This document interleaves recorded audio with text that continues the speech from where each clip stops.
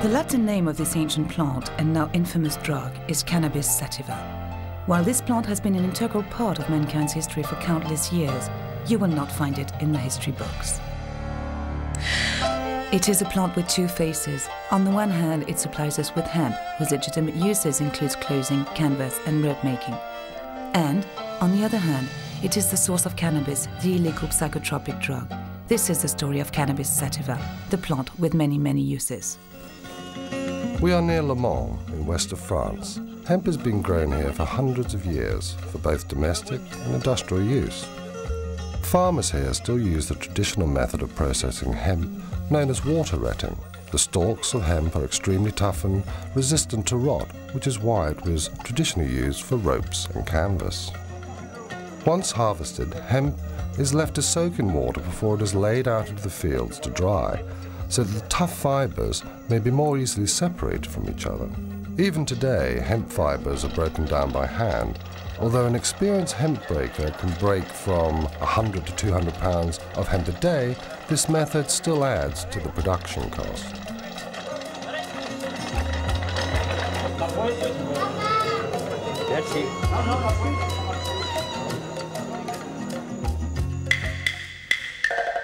Cannabis sativa is one of the most ancient plants cultivated by mankind. Hemp processing was already developed in China 8,000 years before Christ was born. Hemp was first harvested for its seeds, a rich source of amino acids used for food. Then it was discovered that by breaking the stalks, they could use the fibers to make paper, as well as fishing nets and up to 5,000 hemp-related products, including, of course, textiles. The ancient Chinese called their country the land of hemp and mulberry. Mulberry leaves were used to feed silkworms, from which was produced the precious silk that only the rich and powerful could afford. Everyone else wore hemp clothing. Hemp is called ma by the Chinese, literally meaning plant with two forms, male and female. Hemp was also the first crop to be grown for use in war. The Chinese had originally used bamboo to make bowstrings. Then they discovered that the hemp fibre was stronger and lasted longer. Imperial decrees ordered that certain areas of the land would be exclusively used to grow hemp. An ancient legend says that hemp paper was discovered by Cai Lun, a scribe and eunuch of the imperial court. To publicize his discovery, Cai Lun pretended to die. He ordered that hemp paper should be burnt around his coffin. Then he arranged his own apparent resurrection and attributed it to the properties of his new invention. Ever since, hemp has been an integral part of the Chinese funeral ceremony known as Wu Fu, or the 5 levels of mourning. This code lays down, among other things, that the family wear different hemp clothes corresponding to their relation with the deceased. The Chinese jealously kept the secret of paper making for centuries. It wasn't until the 5th century that this knowledge was passed on to other countries, finally appearing in Europe in the 8th century.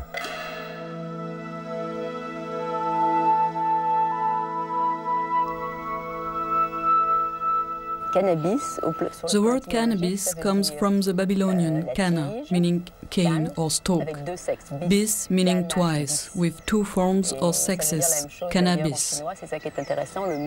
Interestingly, it has the same meaning in Chinese. The word ma is a word from a completely different culture, yet it means exactly the same. Ma means the plant from which we take the fibers and which has 2 sexes. For good hemp, you have to look for rich, strong fibers, and these attributes are most marked in the male plant.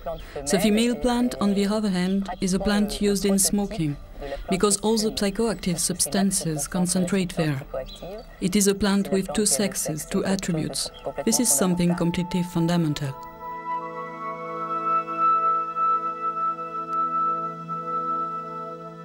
Cannabis has been used medically since the year 2800 BC, when Emperor Shen Nung founded the science of Chinese medicine. Wounds sustained in battle were bandaged in cannabis leaves. Today, doctors across the whole world are asking for the right to use cannabis as a treatment for pain, especially for cancer and AIDS. I'm a cannabis user. I've been using cannabis since I was approximately 9 years old. I've had cancer 10 times. It first occurred in my spine when I was 2 years old. I had a spinal fusion which fused my first 5 vertebrae together. I went on to have it from 2 to 10, 9 times in 8 years. It occurred once again when I was 15. We treated it with radiational therapy. Through the years, I've gone through radiational therapy, chemotherapy, and numerous forms of surgery. And I stumbled upon cannabis once after radiational therapy use. It alleviated my dizziness and nausea, just the secondhand smoke, and it also increased my appetite. And right now, I go around the world and I try to teach people about cannabis and its benefits and its usages, because I found it so beneficial in my situation.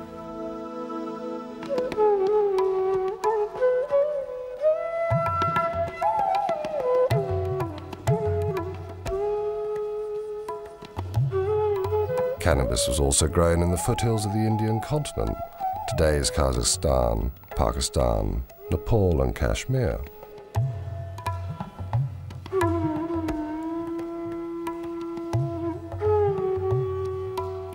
Having gathered the hemp harvest, Indian farmers used the water rotting process to break down the fibers, from which they made hemp flour, porridge or even popcorn. The seeds were also used for food and to make unsaturated oil.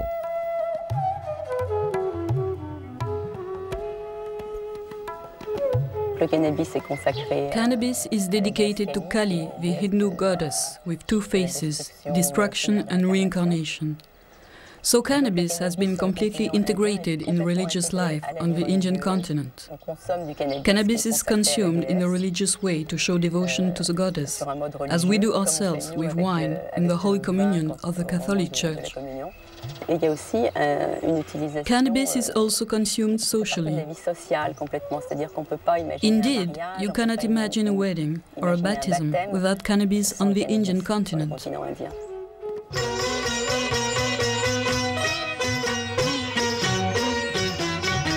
Hey man, try some of this. It's absolutely dynamite. Oh yeah?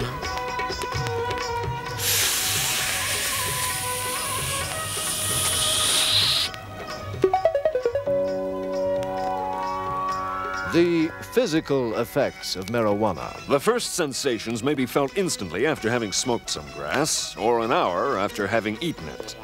Usually, you creep slowly into a stoned condition, inch by inch, sliding upward, but if you've eaten it, the effects may come upon you suddenly and strike you full force in the middle of a word.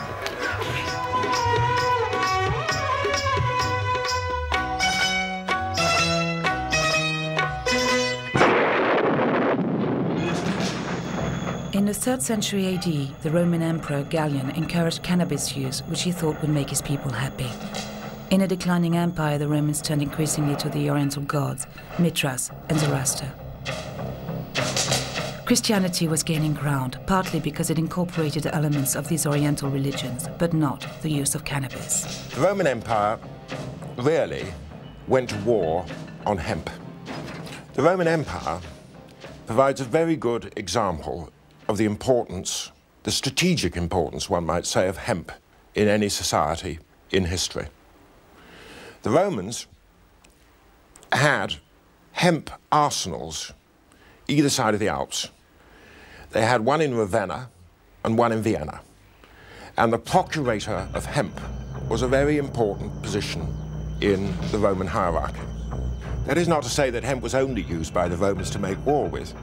It had its place in all the aspects of hemp and all the aspects of fibers that you can imagine that it would have, i.e. it figured in clothing, shelter, food, defense, aggression, and medicine. Later on, Christians associated cannabis with the devil, and its use was supposed to be part of the satanic ritual. By 1484, Pope Innocent VIII declared that smoking cannabis was sacrilegious, and he promoted wine as the only Christian holy sacrament. It seems that knowledge of the psychotropic properties of the plant had been lost, at least as far as official science was concerned. It became a hidden, secret knowledge. Only people who really had a good knowledge of plants and their healing powers continued to use the plant. And having a good knowledge of plants at that time was not generally a good idea, because such people were thought to be witches. They were called witches because they knew about things that ordinary people didn't know about and didn't understand. It was only in the 9th century that hemp cultivation was encouraged again by Charlemagne. In the monasteries, monks wrote their manuscripts on hemp paper by the light of a hemp oil lamp. In 1945, Gutenberg printed the first Bible. It was printed on hemp paper.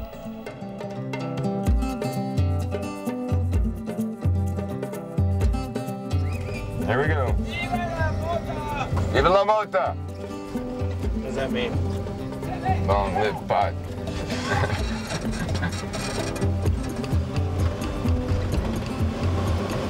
I have a good background and good education. I have 10 years of college, master's degree in biology, and 4 years in the School of Public Health at UCLA. So I started putting together a museum. Slowly people started giving me things they thought were hemp, and I looked around and found things that were historical. There was a can of hemp seed oil varnish here, and hemp Bible there that I've accumulated, 100-year-old flag, and so on. This is an ongoing educational process. I'm learning every day more and more things. People tell me things about hemp while I'm at the museum, so it's very instructive. My mother's a good example. When I learned the hemp stuff, I came to her and told her, and she says, no, it couldn't be the same plant. I know what hemp is. She's in her 80s now. I said, sorry, and gave her the book, and she's a believer now.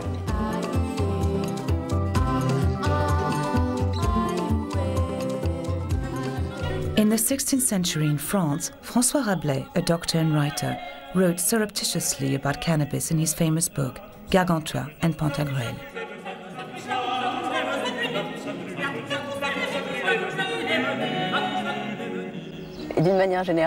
He appreciated cannabis so much that he called it Pantagruelion after his hero Pantagruel. Cannabis, for Rabelais, is Pantagruelion.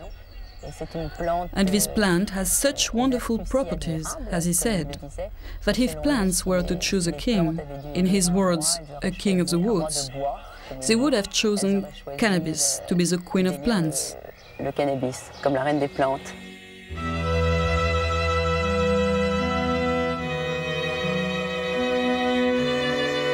Rabelais' essay on Pantagruelion, stroke hemp, is corroborated by modern authorities. In particular, I could cite a noted French historian called Pierre Goubert. He was quite convinced that the marked increase in prosperity in the late 16th and 17th century in Western France was due, not exclusively, but primarily to the organisation of the hemp and flax industries. We may remember that at the end of the 15th century, Spain was the mistress of the Indies. And it was, according to Goubert, the organisation of the hemp and flax industries and their sale to Spain, their trade with Spain, that led to the rise in births, in marriages, into a general level of both population and prosperity at that time in France.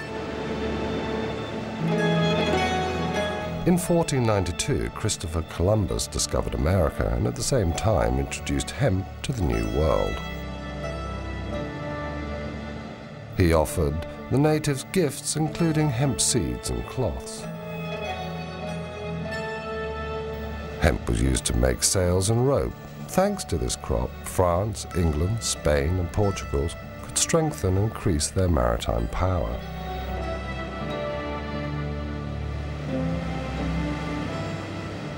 In 1620, the Mayflower brought the Pilgrims to conquer America. In the hold, it also brought hemp seeds.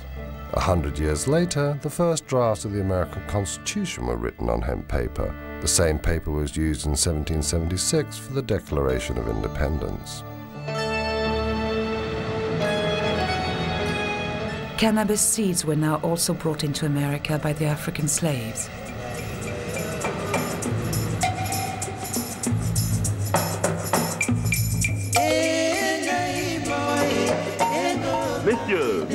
Messieurs, voici un jeune homme en bonne santé, fort robuste, excellent travailleur. 400 piastres. 500 piastres. 600 piastres.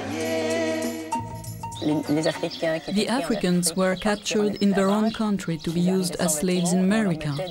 They arrived without clothes and were given rough hemp clothes to wear. That was a traditional prison uniform.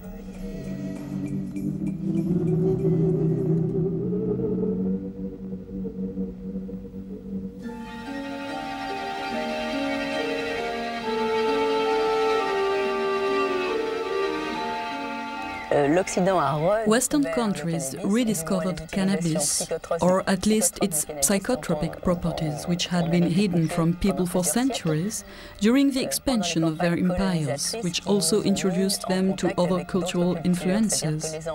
The English rediscovered cannabis in India, and the French did the same in North Africa.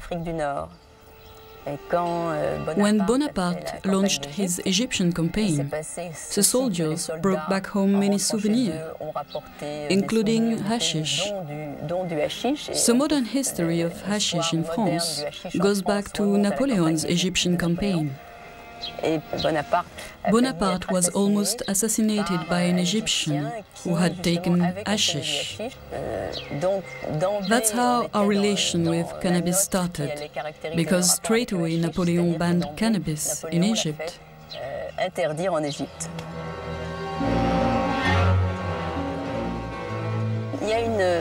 For a long time, there has been this theory in France. You can still hear it sometimes said, that the word assassin is derived etymologically from the word hashishin. But if you look closely at this theory, this is not a true derivation. Nevertheless, it has been used to discredit cannabis. What is interesting is that you can find the idea again behind the climbing myth. The West has often made such mental contortions in order to prove the real danger of cannabis.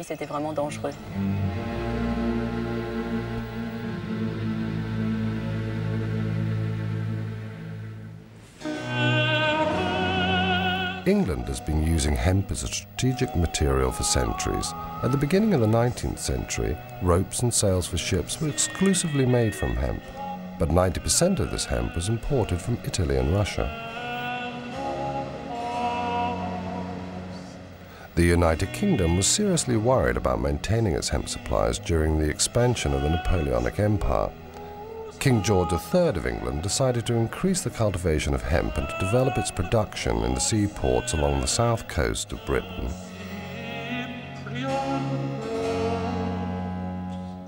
Now, Bridport is a most remarkable seaport. It has been making, growing, manufacturing hemp, flax, sailcloth, ropes, twines, nets of every conceivable description since time out of mind. And I use the phrase time out of mind because it was used in the charter by King John of 1213, where he wrote to the burgesses of Bridport and exhorted them night and day to make cables and ropes of every description. There were frequent wars with France, certainly from early medieval times, until, of course, Napoleonic Wars. And Bridport took part in that span of history. In 1803, the British Navy organised a blockade against France. Napoleon counteracted by signing an agreement with the Tsar Alexander I. This contract was called the Tilsit Treaty, and it especially forbade any export of hemp to England and America, thereby depriving them both of the use of hemp towards their sailcloth, rope, and other hemp product used in the war effort. Despite Napoleon's protests, Alexander I allowed merchants to smuggle hemp to Britain. This is one of the reasons why Napoleon decided to invade Russia. But the severe early winter of 1812 forced him to withdraw his troops and led to the end of his empire.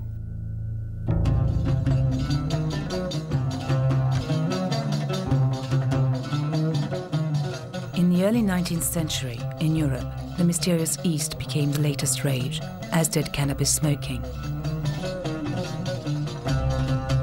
The Oriental wave influenced styles of interior decoration, clothing, and travel abroad.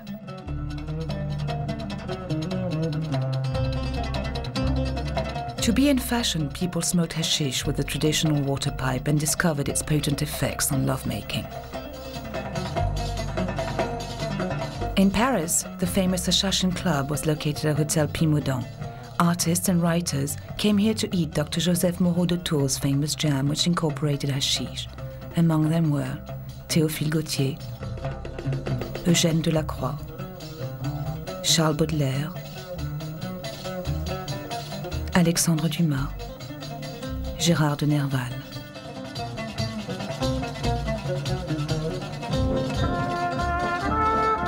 Queen Victoria also used hashish. She used tincture of cannabis, a popular method for alleviating period pains.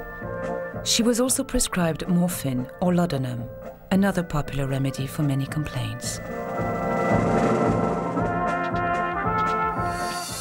In Amsterdam, cannabis, which had been imported from the Dutch colonies of South Africa since 1660, was smoked in coffee shops, a tradition that has survived until present day.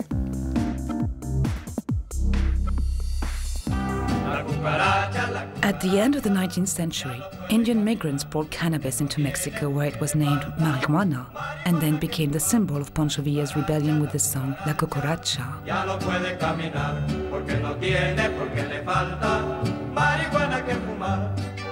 Mexican farmers on their side copied the Indian water retting process to prepare the fibers. They made every kind of product, from hats to bags and carpets.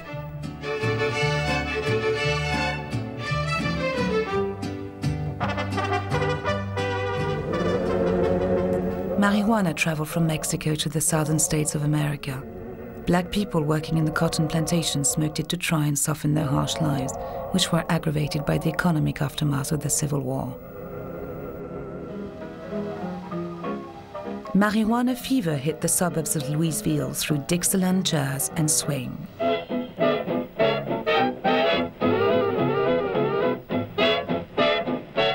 Marijuana was known in America as reefer or grass. Within a few years, reefer songs spread widely from the music clubs, which had appeared everywhere where the immigrant black community settled. Have you ever met that funny reefer man? Have you ever met that funny reefer man? Along with new developments in the hemp industry and a growing awareness of the dangers of alcohol, marijuana began to be the subject of interest in the corridors of political power. In 1911, New Orleans and then Louisiana and Mississippi and a couple of states along the Mississippi River outlawed marijuana. Meanwhile, alcohol was increasingly being seen as a danger to society. American women lobbied for alcohol to be banned. They succeeded with prohibition, which led to illegal speakeasies, the proceeds of which enriched criminals and resulted in violence and gang warfare. Alcohol was legalized again in 1933. Then all of a sudden alcohol was becoming legal again, and all these agents didn't have anything to do, and Harry Anslinger thought, well, we should have a law against hemp, and so did William Randolph Hearst, and so did DuPont, and the three companies got together, and other people claimed the cotton industry joined in to outlaw hemp because it was making a huge comeback. And the reason it was making a huge comeback is that it took 200 to 300 hours to plant, harvest, and make ready for fiber, acre of hemp. But all of a sudden, in the 30s. In the 1930s, that 200 or 300 man-hours per acre went down to 1 man-hour per acre. It was a better fiber than any other fiber and previous hemp fibers. And that was the beginning of the end of all fibers, as being the only synthetic. Nylon was the new synthetic, would have to make way for the reintroduction of hemp as an inexpensive fiber, as well as the strongest, the best, the longest lasting, and the softest fiber. The government of the United States outlawed a fiber and forced the rest of the world to swallow it. They swallowed the outlawing of the #1 fiber on Earth for 10,000 years until the 1930s, and then they outlawed it completely. China, the hemp country, was part of the Japanese plan for military conquest. But in official Tokyo, seat of an empire which for nearly a decade has been governed by its stern and ruthless military caste, there is more activity, more secret comings and goings than in many a year. The little men who command the world's third largest navy see in the South Pacific the richest of all colonial prizes. The Philippines, a group of 7,091 Pacific islands which, still under the protection of the U.S. flag, constitute the only major hazard to Japanese plans for new conquest in the war year of 1940.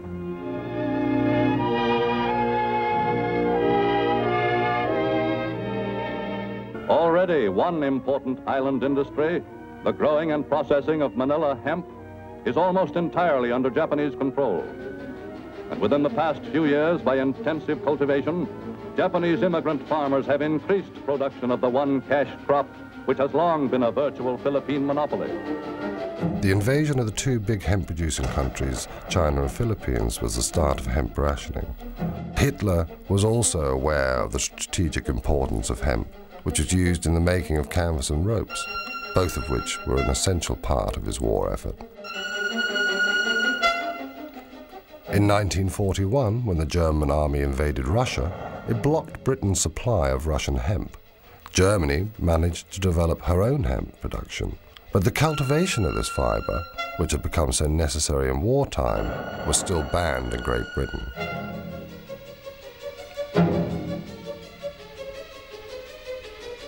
In 1942, the German troops reached the center of Russia. The land continued to produce hemp, which enabled Hitler to move confidently to the next stage of his plans for the Reich. To safeguard its own supplies of hemp, Great Britain urged India to increase production.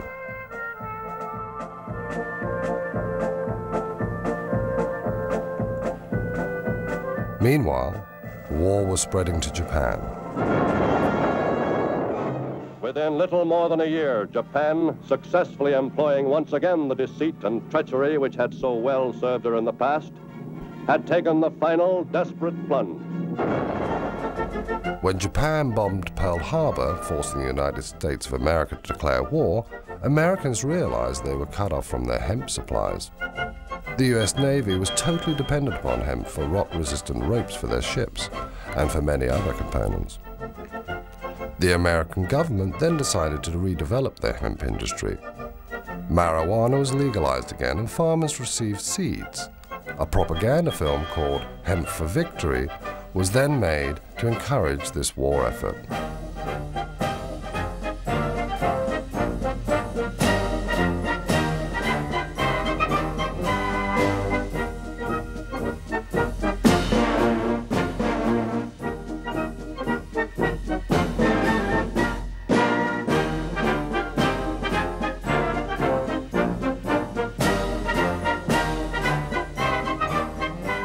The Allies' air forces were completely reliant upon hemp.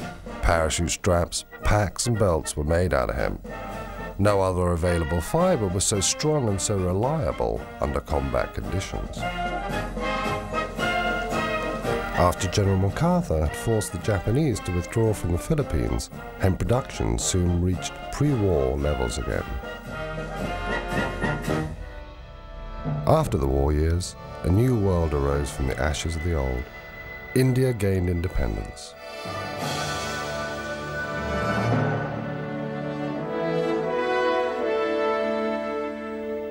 Thanks to automation, India doubled its hemp production and increased its exports to America and the rest of the world.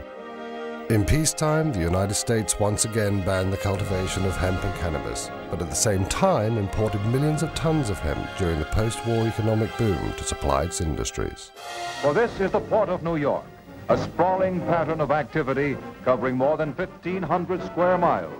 Its 650-mile waterfront, an ever-changing mirror reflecting the work of the world and its needs and tastes. Grain from Canada, and fish from Portugal and Norway. Tires from Akron, and hemp from India.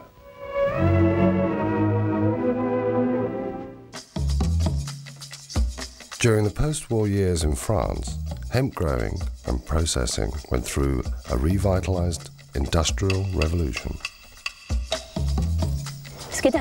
What is interesting to underline is the fact that in France hemp culture went on in spite of American prohibition. While prohibiting marijuana in the USA, they prohibited hemp too, and so you couldn't grow it anymore. In France, hemp growing went on.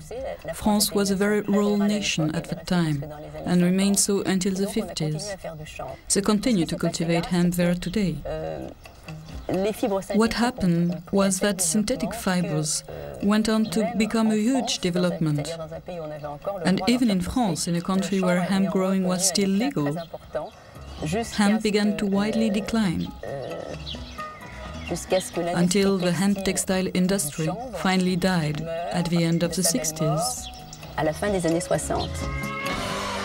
In the 60s, hippies began a worldwide movement calling for the legalization of cannabis. English and American rock stars encouraged people to smoke it. The Beatles, led by John Lennon, turned England on by singing openly pro-cannabis lyrics.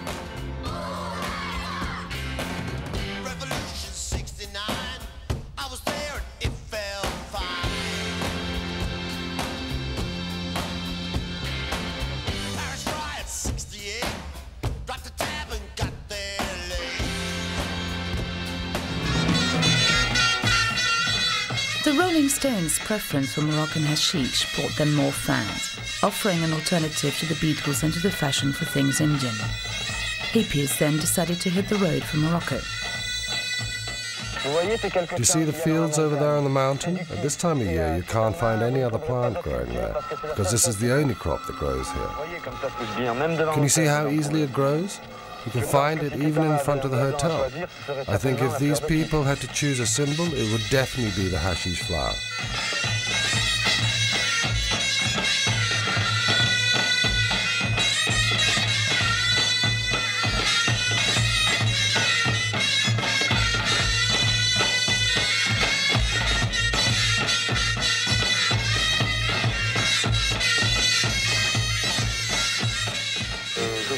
I think they grow here at least 10 tons of hashish a year, so there must be other people than hippies who buy it. In Jamaica, the Rastafarian religion advocated smoking cannabis. They called it ganja. Herb is the sacrament of the Rastafari Church, and basically through studying the Bible, we understand that it's there for the healing of the nation. In other words, it can nourish the mind just as food nourishes the body.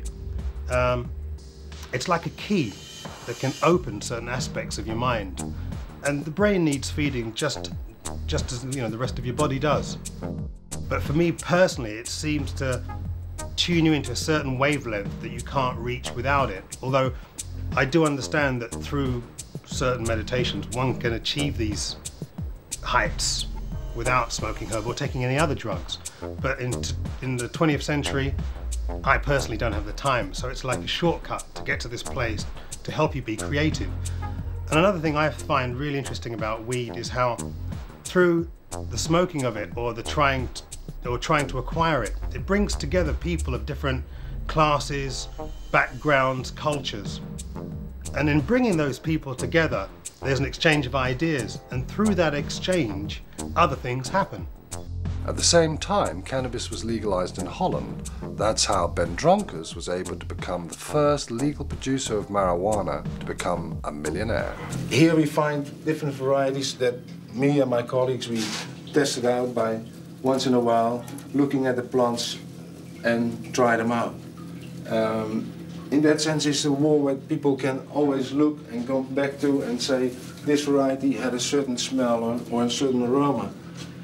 Quality is very important, and it's the most important factor where we look at. Always people think also about quantities of material you can harvest, and of course it's very difficult to have a balance. You find plants with very large, big buds, and you find plants with smaller buds. But even the plants like this that have a very small bud is one of our basic plants we have for the breeding of many of the strong varieties that you can see on this side. That means that some of the strengths and some of the important potency we always try to bring back in one variety, and that is the variety that people buy in the shop. And that is the importance of good seed, is like any farmer could know that that's the start, and then you end up with some good materials. The Sensi Seed Bank grows the best marijuana seeds in the world, I think, for many years. Also, we want to make the best hemp seeds from the world, and we're working very hard on that. For that, we made a new company that's called Hempflex, and Hempflex produced in the north of Holland on this moment, last year, 140 hectares of hemp, and coming year we want to go to 1,500 hectares. That is the minimum we want to do, and for sure later on we will have to do more. From that material we have produced last year, we're producing on this moment just the raw fiber and the wood materials. It comes out like that. And from the wood we have the plan to make cat litter, and actually the same things like people want to do in England. It's beautiful wood you can press from it, and also some composites like this pressed from fiber and wood. And very interesting, what I like, one of the things I like myself the most is the isolation material. It smells good, you can make it fireproof, and it's much better than all the glass fiber that is all in these living rooms out there. So hemp is the future.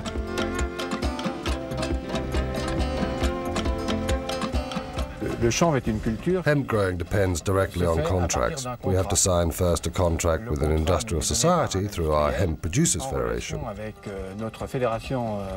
At this point, it becomes possible to grow hemp. Hemp sowing is made each year around May, and you harvest it around the beginning of September.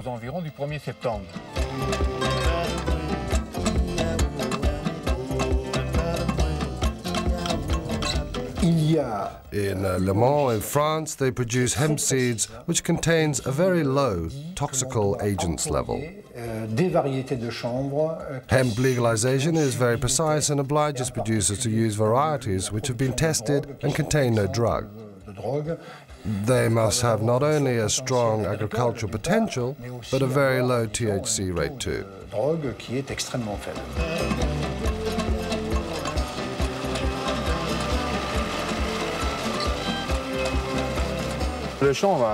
Hemp has a great industrial future. According to the tests we have made and the hemp uses we have developed, you can see that hemp adapted well to a lot of industrial uses, well, such as paper, also textile. Hemp textile has been made since the last century, up to the beginning of now the 20th century, and today we start to develop this sector again, and we hope to reach soon a top level. As far as other industrial uses are concerned, we have now a lot of French and foreign demands to test this material. Here, for example, amongst others, for a hemp industrial use, a German asked us to test and incorporate hemp in the braking disc manufacturing process, because it's very resistant and non-toxic at all. Non-toxic for human beings. Hemp renewal has drawn the attention of the American Cannabis Bible and magazine High Times, who sent their intrepid journalist Ed Rosenthal to Europe and Hungary to bring back photographs. Ed has issued a book called Hemp Today.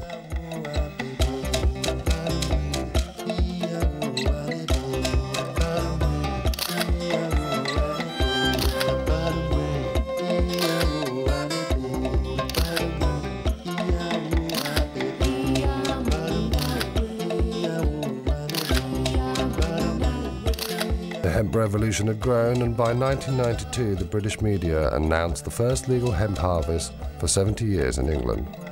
We're often asked whether people can get high from this, because obviously people see it as being cannabis, marijuana. We prefer to call it hemp. One of the things we had to convince the Home Office before they issued us the license was that we would be able to comply with current European law, which says that you must not grow varieties which have got more than 0.3% THC. Which is the cannabinol in the plant. And obviously we have been able to convince them with our trials in previous years that the varieties are totally safe.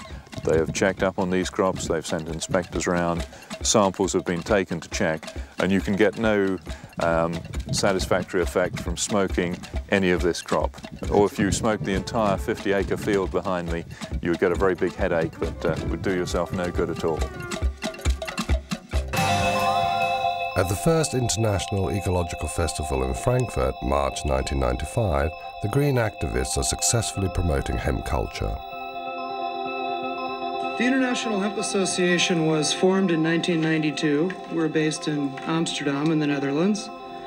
And this group was formed primarily to facilitate communication between the various groups, sometimes factions, within the hemp world.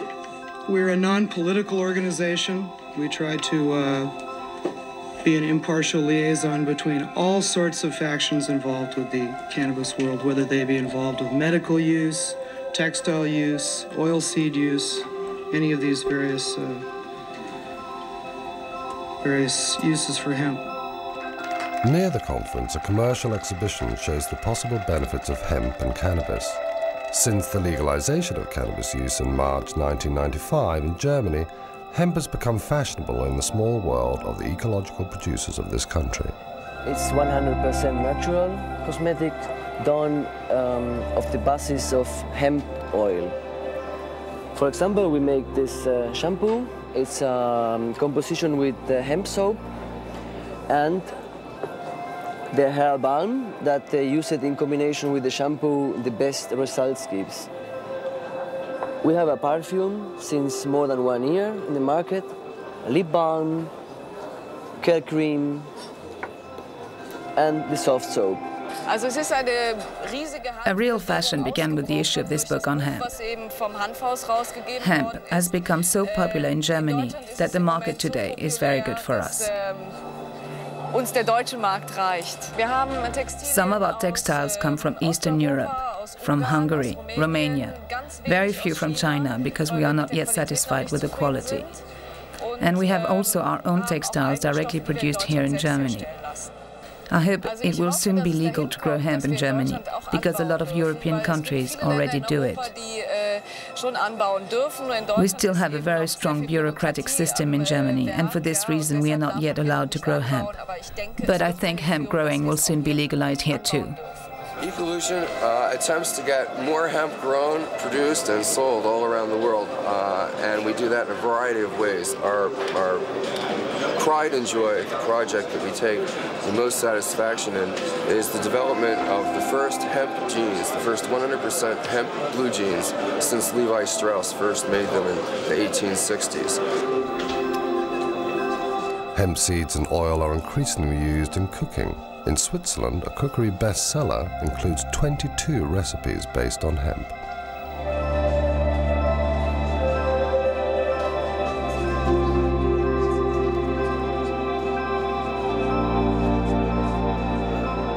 My name is Matthias Bröckers. I'm a journalist and writer, and I edited Jack Herer's book, The Emperor Wears No Clothes, in Germany. We added a lot of scientific data and stuff on the German and European history of hemp to the American Emperor Wears No Clothes. And so the book went a bestseller in Germany immediately. We started Hanfhaus, a company which is developing and selling products from hemp. And the most important and most revolutionary product is Sativa, a washing detergent from hemp oil. The main difference is certainly that hemp is an ecological culture. Hemp growing doesn't need any weed killer, no pesticide. This raw material grows naturally and it doesn't need any chemical interventions. This is surely the most important thing. In France, you can even build houses out of boards made of hemp fiber. The producers ensure that they are protected against fire and rot. This material is long-lasting, has good insulating properties, and is strong and flexible. Hemp can save the world. Hemp, it can give you food, clothing, shelter, the three basics, then paper, the thing man needs more than anything else in the world. It can give you oils for your brain, for your membranes that you can't get from any other source. It can give you good protein. It can give you all the benefits that the ingenuity of the mind of man can conceive of. It can do that easily because of the enthusiasm that people will have toward a whole new industrial set of tinker toys to balance against the tinker toys of oil. The people who are cutting down the forests, the big businessmen who want to profit right now, not a profit 20 years from now. People who are not trying to think in terms of construction, but they're thinking absolutely in terms of destruction. Now, whoever these people are, they are small men at the center of things. Put hemp into the mix, and maybe some of them would get shuffled to the outside, and maybe we'd have a happier life. Anyway, as a science fiction writer, I tell you that hemp is an excitement to me because it's like the miracle ingredient, newly discovered but ancient as time, that can solve all the problems.